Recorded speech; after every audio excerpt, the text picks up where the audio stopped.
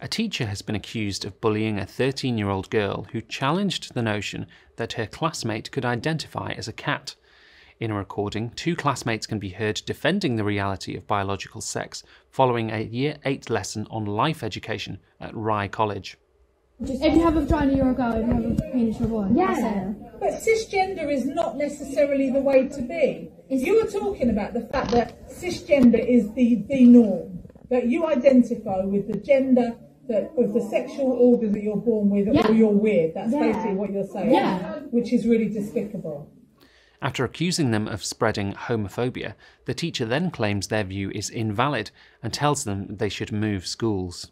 Even then, because you've got those genes. How you identify. How you identify. It's not an opinion that we express in this school. It is. No, it's not. And if you don't like it, you need to go to a different school.